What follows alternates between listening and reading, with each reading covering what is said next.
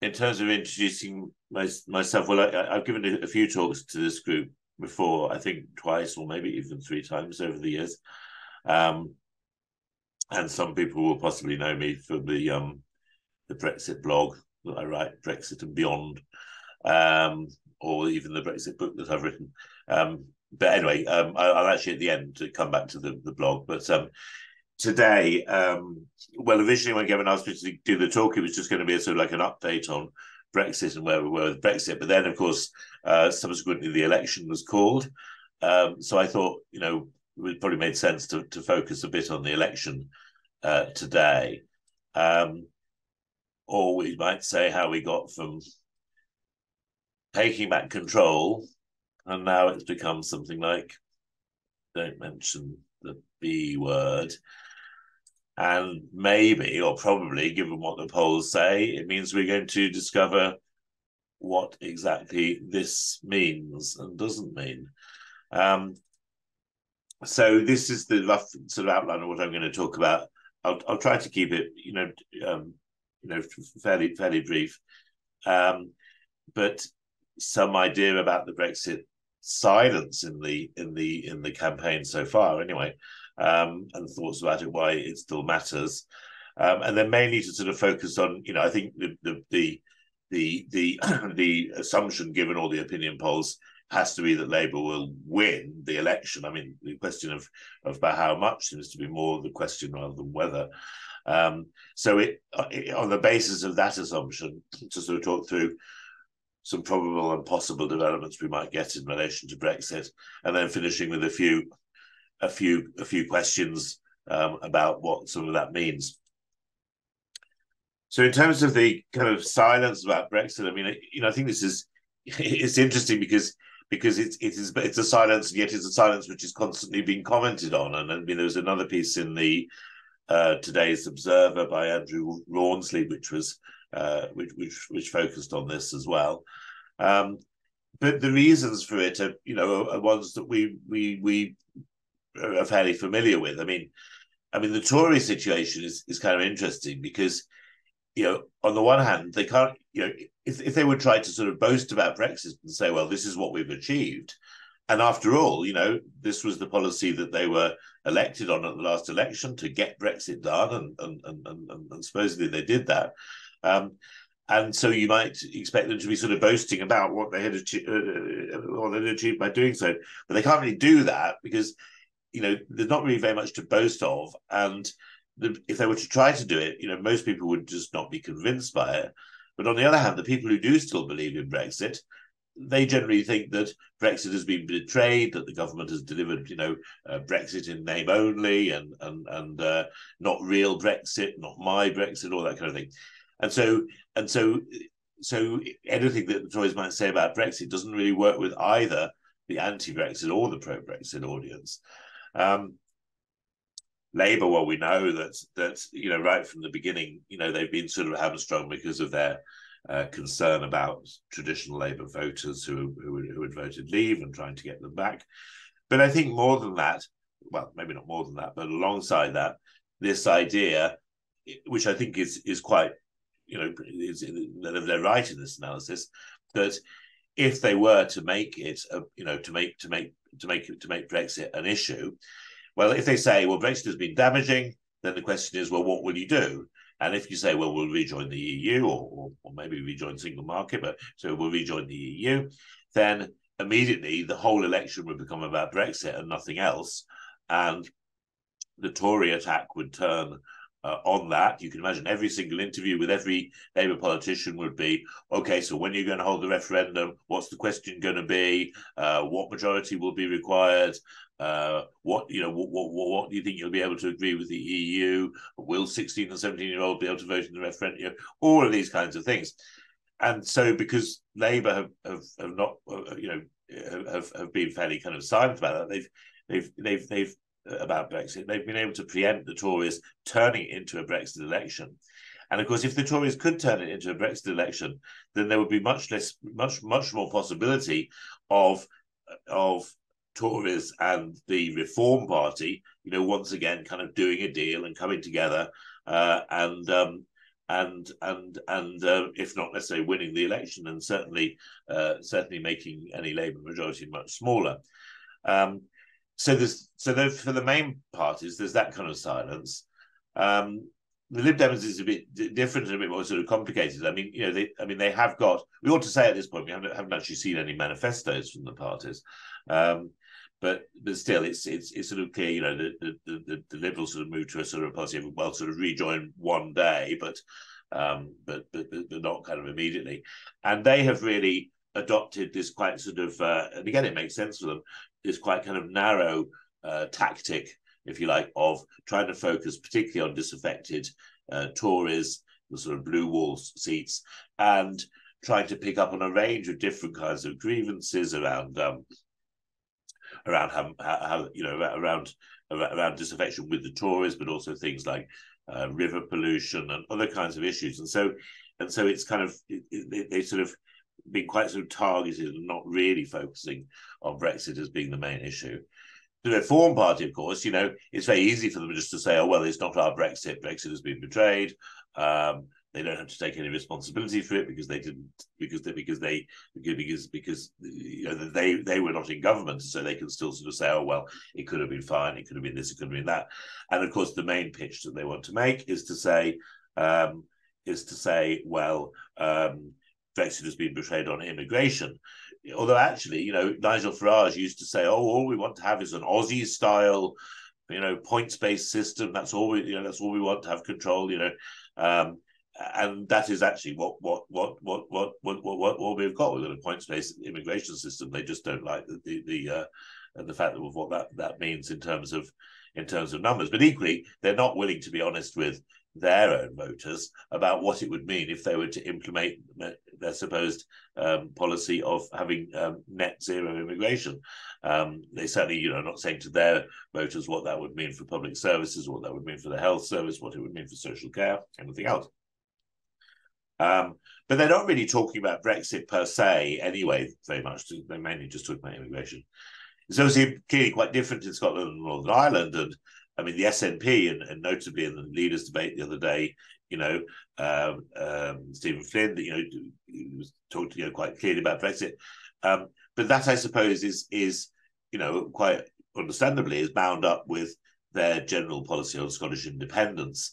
And so it's trying to say, I mean, yes, it's about Brexit, but it's also about, I think it's primarily about saying this is what having a London government inflicts on Scotland. And Northern Ireland is sort of different again, but there are particular issues for some of the unionist parties about the Windsor framework and the Irish Sea border and so on. But in the main kind of parties, it's not really featuring very much. But Brexit does still matter. It still matters to voters, and I put up that chart, and those figures are usually put up to say the opposite of what I'm saying. They sort of say, oh, well, Brexit isn't really that important anymore. People care more about the economy, healthcare, and so on. But I would make 2 points about that. I mean, one is just in and of itself, the fact that 59% of people, name Brexit as a priority.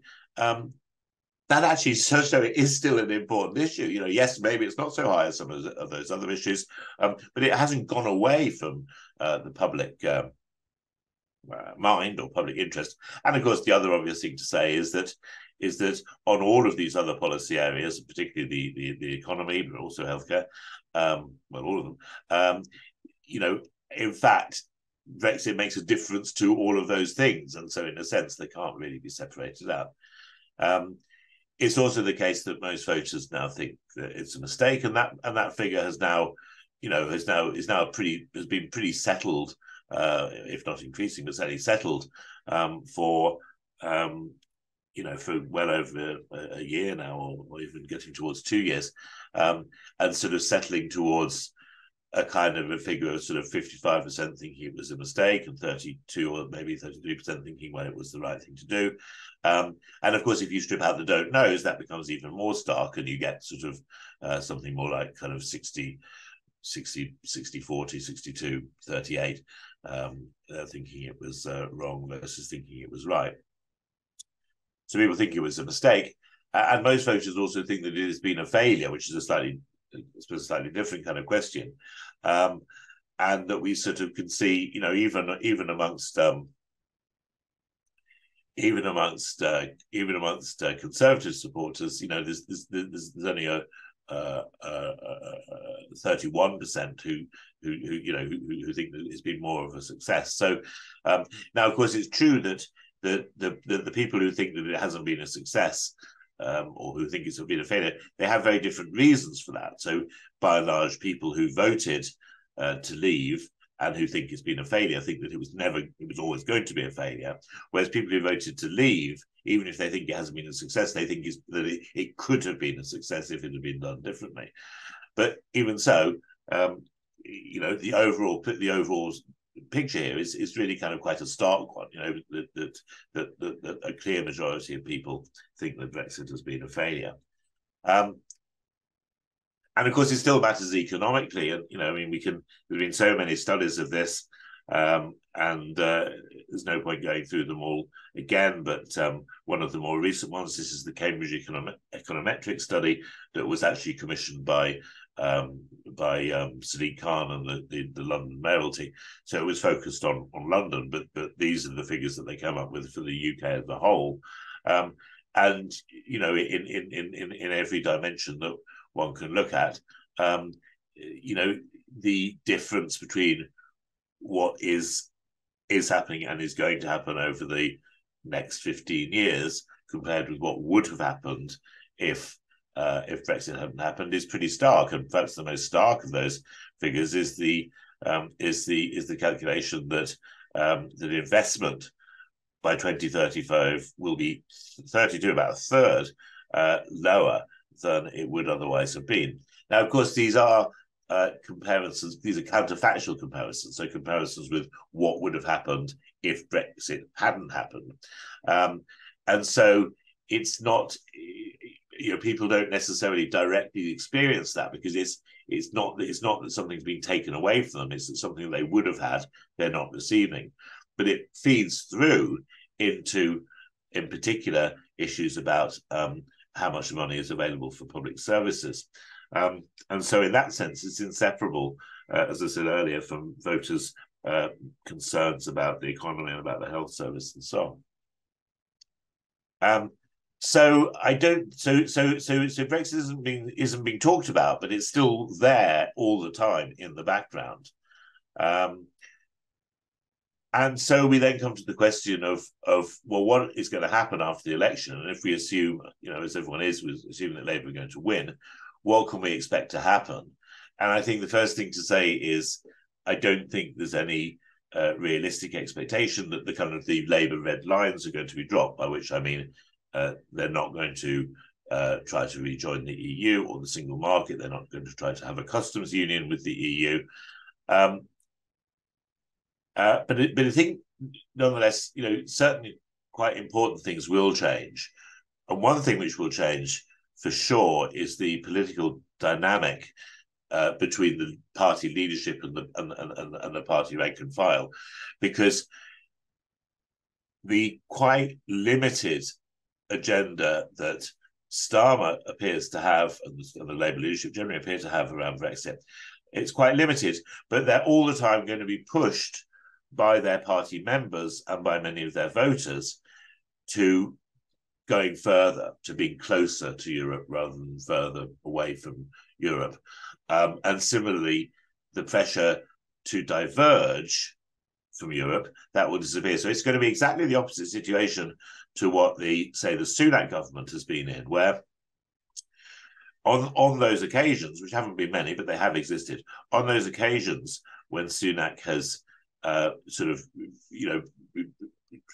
tried to be closer to Europe, and I suppose I'm thinking here of the Windsor Framework and negotiating that, but also, the way that he backtracked on scrapping the bulk of retained EU law, and rejoined Horizon and so on.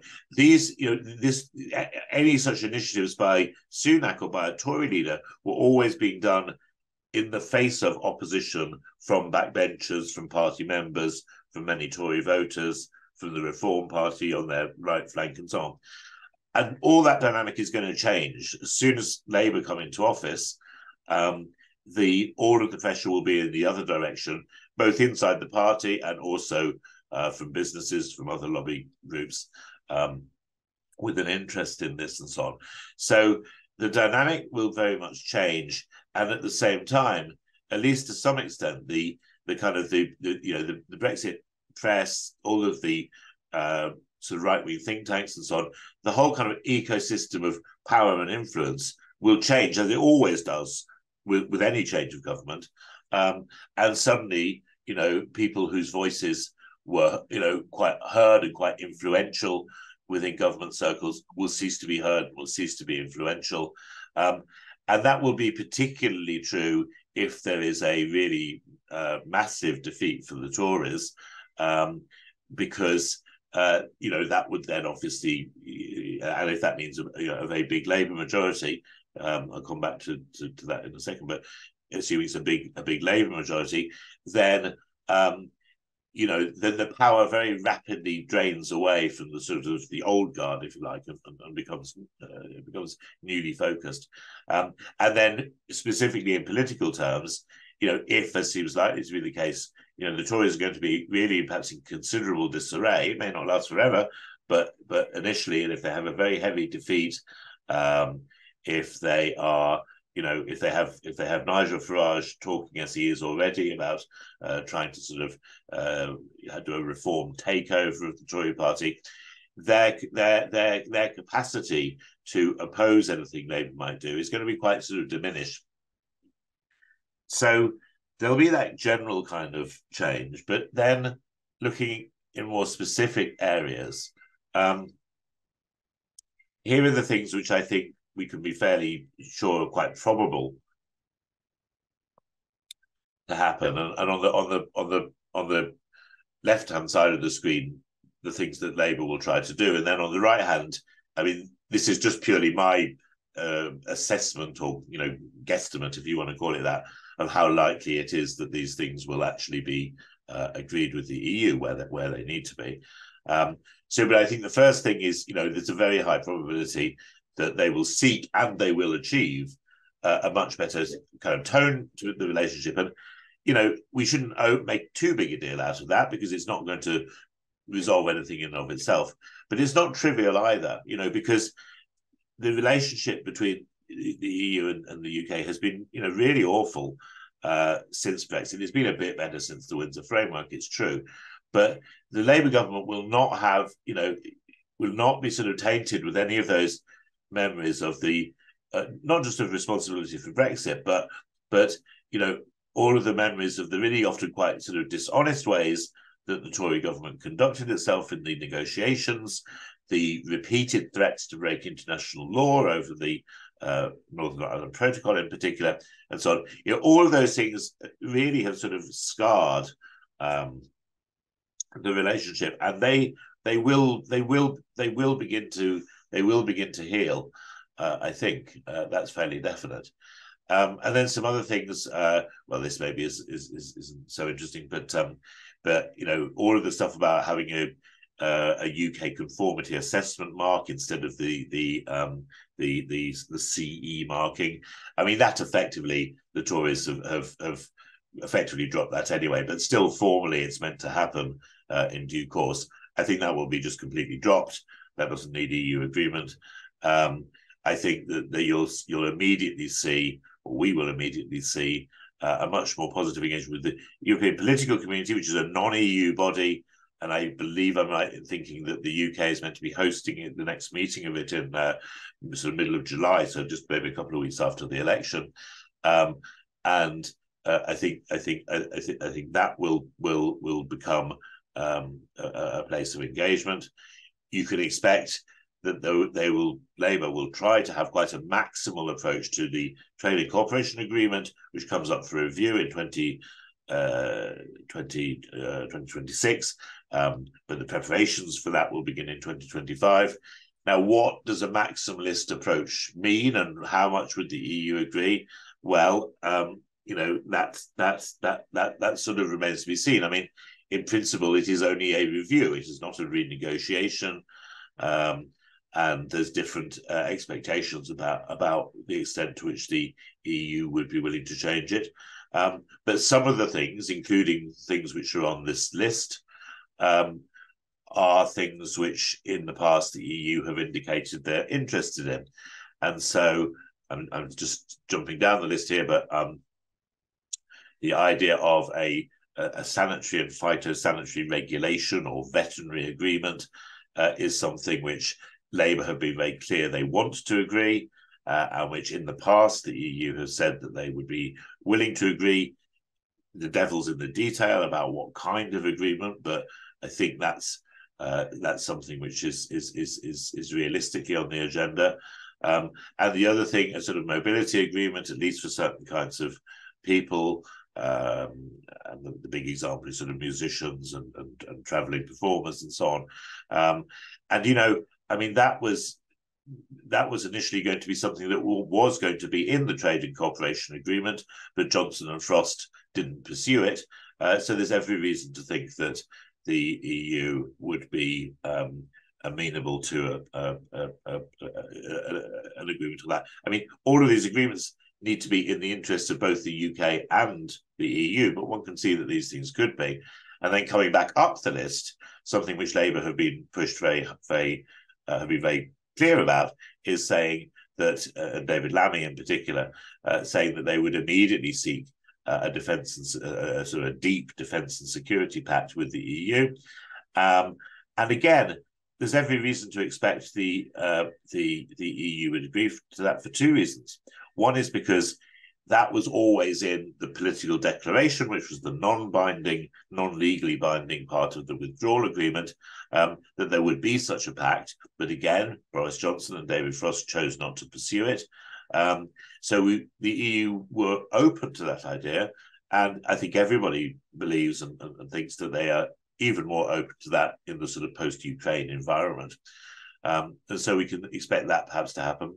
Another thing that Labour have said they will want to do is to get more mutual recognition of qualifications, so that people, you know, with different professional qualifications can move between countries and their qualifications still be recognised. I've marked that as being quite unlikely to be agreed with the EU, just because of the fact that, you know, such agreements do exist between countries, and the EU has them with some other countries, but they tend to be, or they have historically been quite difficult to negotiate, and so I think anything that happens on that will probably be quite slow. I mean, all of this none of this is going to be immediate, because everything takes time to takes time to agree. But these are the kinds of things that it seems pretty clear are going to begin to happen almost immediately that Labour take power. I mean, almost immediately in the sense that Labour will begin almost immediately to seek to do them. And then I come on to a second list, which are things which are sort of possibilities, perhaps, rather than probabilities. And the reason I say that is mainly because, or partly anyway, because they're not things which Labour have necessarily explicitly spoken about. But the issue about, there's loads of acronyms here, which is a pain, I know, but the first issue, the issue about linking so CBAM is the Carbon Border Adjustment Mechanism, which the EU are introducing, and the UK are introducing their own scheme. That's already happening, and it's likely to be actually very similar to the EU scheme. But the question is, and I think actually even under the Tories, this would probably be what they would try to do, is to actually formally link those schemes so that, and in particular, so that the emission trading systems, so what the carbon border adjustment thing does is effectively, it means that the importers, EU importers, have to pay according to the carbon content in the production of the good that they're importing. But then there's a system for trading between companies, trading emissions certificates, so that you can sort of there's a kind of buying and selling market. And so the question is the UK can't be part of it per se, because it's not in the EU, but these two systems could be linked. And I think this is very likely to be achieved, because there's actually something there's actually something in the it's a general commitment within the trade and cooperation agreement to do something like that. So I think that's quite likely, again, to happen quite quickly. Other things perhaps are less likely to be achieved in terms of possibly linking. So REACH is the kind of chemical regulation system, and linking the two systems at the moment. The UK REACH system is effectively a replication of the EU system. Could they be linked? And the key, in a way, to linking those things is to do with database sharing. And that's really interesting because the reason why there's relatively little database sharing between UK and EU now is because database sharing with the EU involves a role for the European Court of Justice.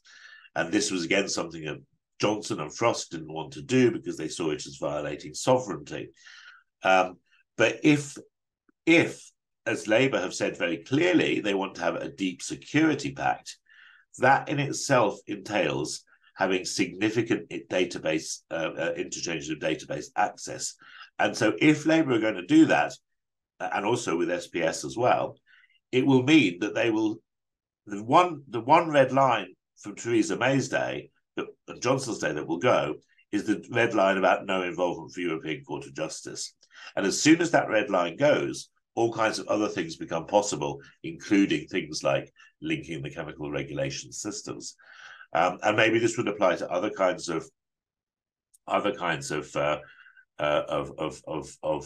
alignment. By dynamic alignment, we mean a system whereby the UK undertakes to shadow EU law and regulation.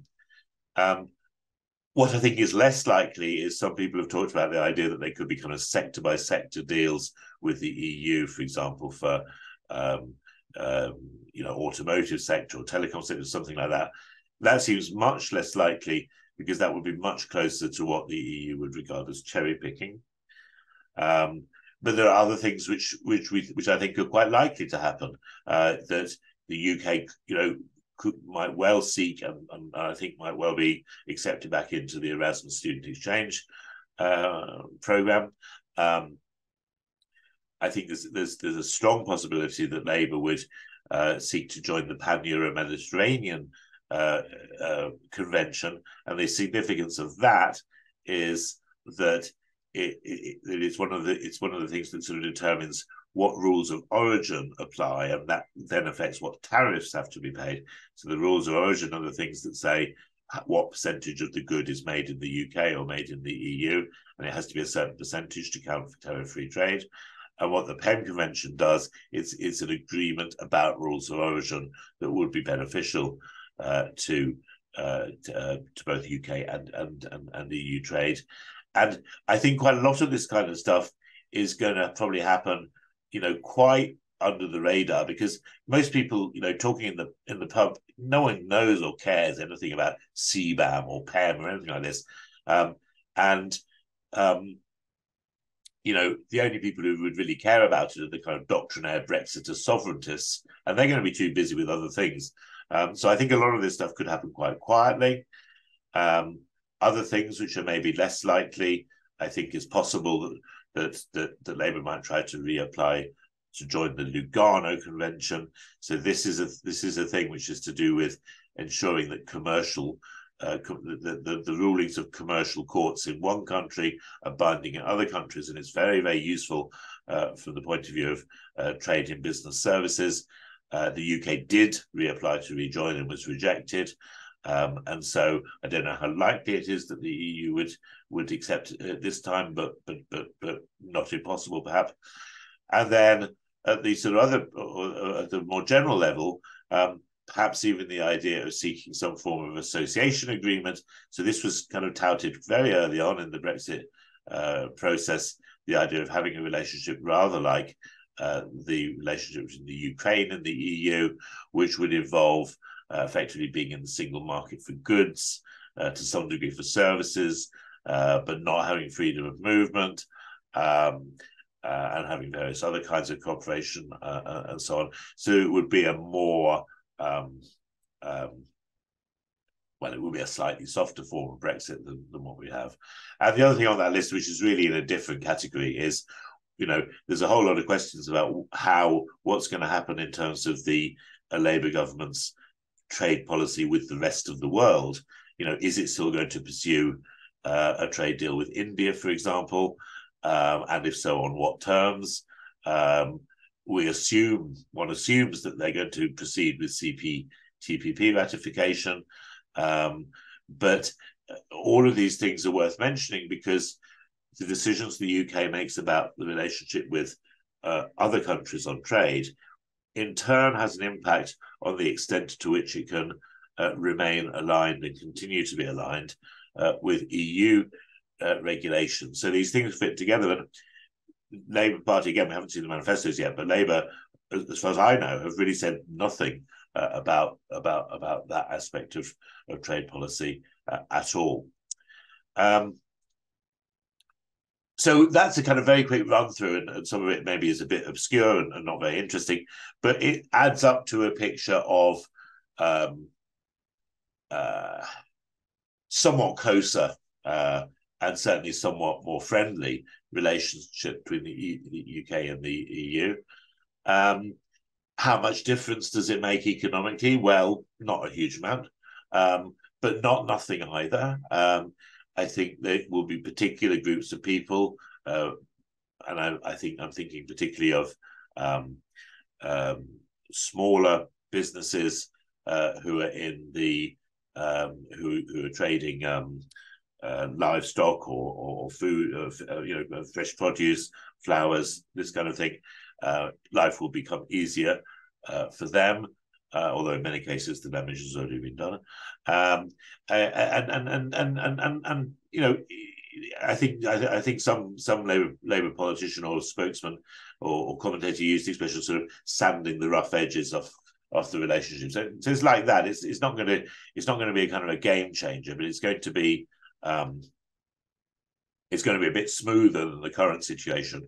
But also, to go back to my opening point, we're not any longer going to be in a position where all the time there's the possibility of moving further away from the EU. I mean, that wasn't happening very much under the Tories anyway, but I would say virtually all pressure for that will disappear. So finally, just thinking about a few political questions, and obviously everything, a lot depends on the size of if they're assuming there's going to be a Labour majority, is it going to be as big as some of these projections that we've had recently suggest, or indeed there have been some projections showing even larger majorities and even smaller numbers of Tory seats. And I suppose, an important question certainly for sort of pro-Europeans is, would it be better if, from a kind of pro-European agenda, if it was a sort of a small majority, and then maybe the SNP, Lib Dems, other parties would perhaps be, pushing it further, pushing Labour towards having a bolder policy. But, I don't think that those kind of core red lines that Labour is going to negotiate those away in order to form a government.